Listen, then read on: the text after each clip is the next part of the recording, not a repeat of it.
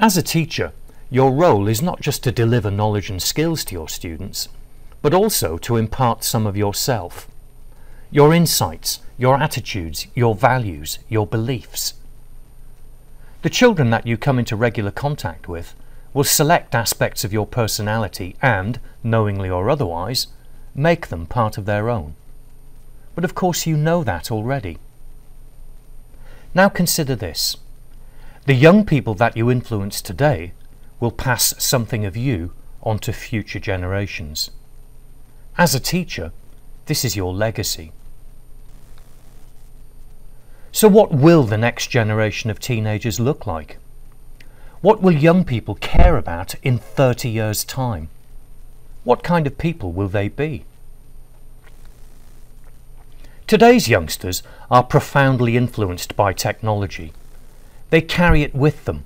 They have instant access to a phenomenal amount of information. They can communicate freely with almost anyone, anywhere on the planet. And the price to pay? They're exposed to some real dangers. Bullying, violence, paedophilia, extremism. And they must also agree to give away something of themselves. Their contacts, pictures, locations, search history, browsing habits, anything that can be sold on. Indeed, the word privacy has a different meaning for teenagers. So where might technology take another generation? This is Jan Schuurman. She's quadriplegic and she made news in 2012 by having a pea-sized implant fitted into her brain that allowed her to control a robotic arm simply by thinking. For the first time in a long time, she was able to feed herself. Jan made news again in 2015 when she flew an F-35 fighter jet with nothing but the power of her mind. Okay, it was a military simulator, but in every respect other than the fact that it couldn't crash, it was a fighter jet. She was able to take off, fly around at supersonic speed and land. Amazingly, technology that allows you to control a computer simply by thinking is already commercially available for as little as $300.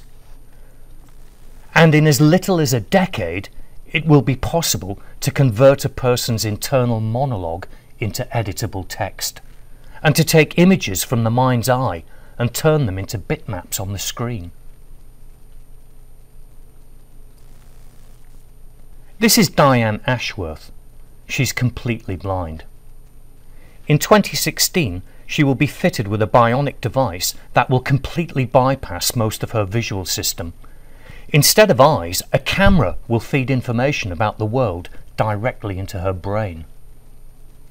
As this system evolves, it will become miniaturized, non-invasive, and eventually superior to normal sight. People will be able to see in the dark, beyond the colours of the rainbow, and over great distances.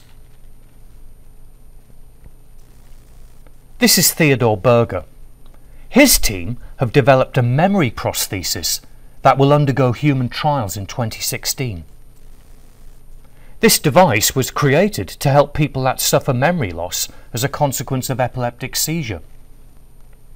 During development, this implant was put into a rat and it was trained to find its way through a maze.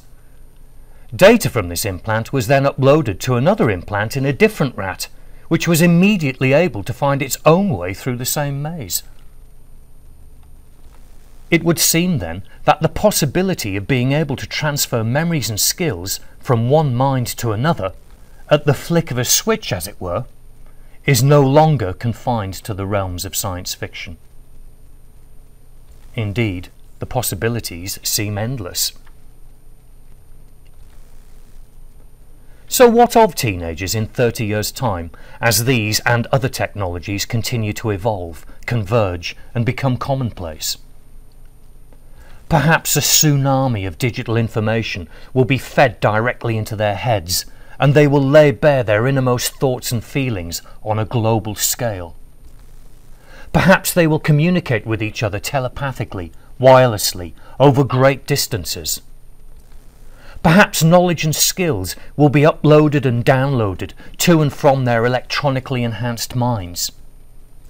And perhaps, when it all becomes too much, they will retreat into an infinitely diverse computer-generated paradise. Humanity is likely to change more in the next 30 years than in all of human history, and this will be driven by technology.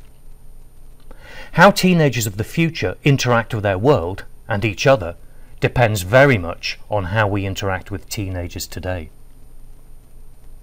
Slavery to a blinkered, myopic, conservative curriculum will produce a handful of good exam results, but little else.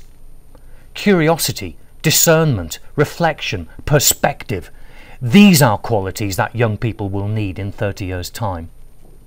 Qualities that we can pass down the generations, starting now.